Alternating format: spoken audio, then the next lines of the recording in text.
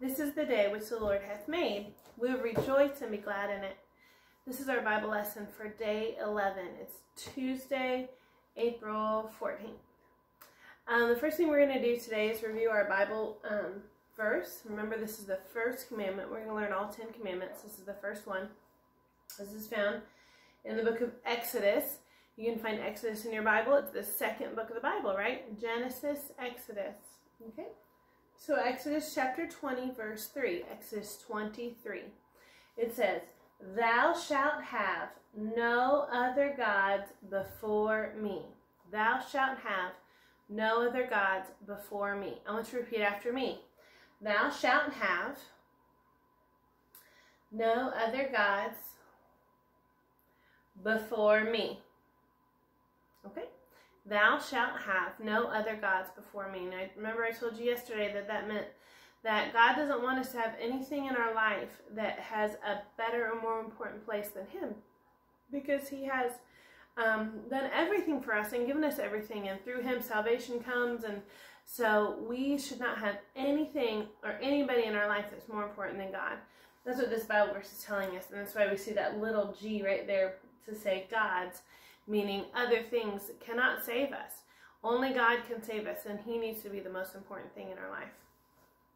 Well, we talked last week about the crucifixion and the resurrection. Can you remember who the first person was that got to see Jesus after He rose from the dead? Do you know? It was Mary Magdalene. Mary Magdalene is the same one that worshipped Jesus by breaking open the bottle. Lazarus and Martha's sister, and she was the first one to get to see Jesus. And she ran back to tell the disciples, but no one else was able to see Jesus. Only she had seen Him. Well, later that afternoon, there was a couple walking down the road. They call this the Emmaus Road. There was this couple walking down the road, probably husband and wife. The Bible tells us that this woman was Jesus's mother's sister. So, of course, that would be her aunt. And so Jesus appeared walking down the road with them. And they were thinking about all of the events that had happened over the weekend with Easter. And some people had said they had seen Jesus alive and that His tomb was empty, but not anybody had seen Him but Mary Magdalene. And their hearts were thinking about all of these things. And as their hearts were thinking about all of these things,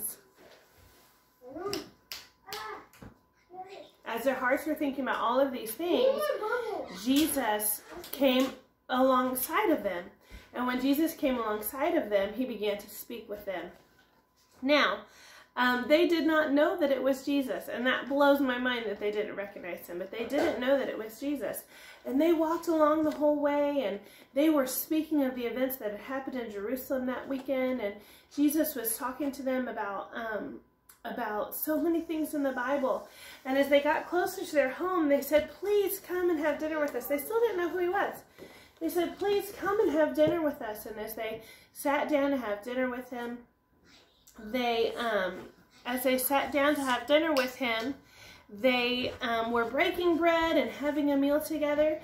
And suddenly, the Bible tells us that they realized who He was. And when they realized who He was, that He just disappeared out of their sight. And they said, "Didn't our hearts burn within us? We knew that Jesus could be near us, but they just didn't realize who He was until the moment when they realized who He was, He disappeared." And then they ran 7 miles back to Jerusalem to tell the disciples, "Mary Magdalene had seen Jesus, but we've seen Jesus too. He appeared to us. It's true. He is risen from the dead." And so all of the disciples are excited and ready to see Jesus again. Later that night, they were in a room together. And you can see here, the window here is shut. The doors were locked. And the reason the window was shut and the doors were locked was because the reason the windows were shut and the doors were locked was because they were afraid for their life, because Jesus had been crucified by the Jewish leaders, and they didn't know if they would come after them too. So they were in this room, and the doors were locked, and the window was shut, and the Bible says that Jesus just appeared in the room with them, and that all of the people were amazed, and that they could see, and it's hard to see in this picture, but they could see the marks in his hands where he had died on the cross for their sin. The Bible says that there was one person that was not in the room with them, and that was Thomas.